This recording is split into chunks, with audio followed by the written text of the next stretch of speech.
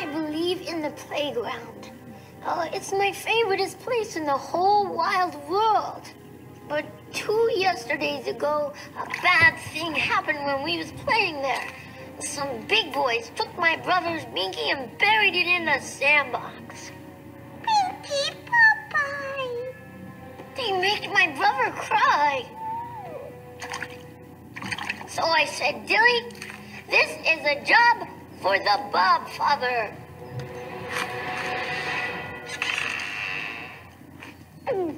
You come to me on the day of this wedding and ask me to take care of the boys who made your brother cry? No. Dill just wants a new Binky. That's it! A Binky? I don't get to squeeze no one's head or pull no one's hair? No. Binky, please. Dumb baby, can't even make a good wish.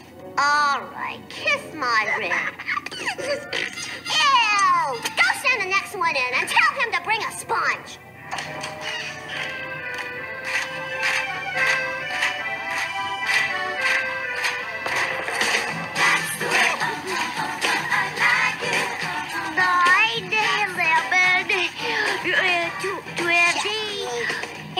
To look at your feet when you're dancing. But I got to, Susie. They just keep getting all tangled up. Faster, Philip. We got to get to the peepers on top. I got dibs on the feet. Hello. Bob Father wants to see you now. I can't believe Angelica saw that movie last night. I can't mother and merger at the same time. Besides, she only saw a scene or two. It couldn't have made an impression.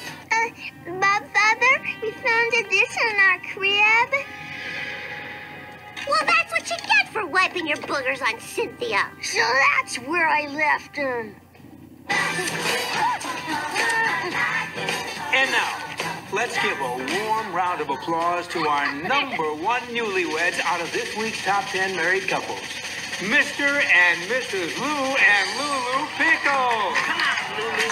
Let's show these whippersnappers how it's done. I didn't get these plastic hips for nothing. So, Chad, buddy, you think you'll ever tie the knot again? 'Cause I got a cousin who's looking. Big bones, broad shoulders. Woo, and she can eat her weight in cheese in one sitting. Thanks, Betty, but cheese gives me hives. So does dating. Boy, Lulu sure can boogie. You're like family to me, Finster. Name your wish.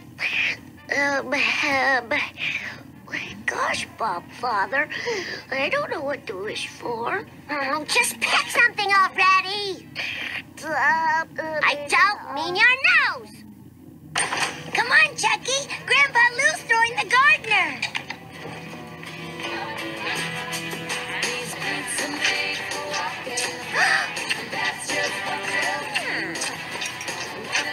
I'll take that Binky. Here you go, Julie. It fell off a truck. See, Dilly, you got your wish.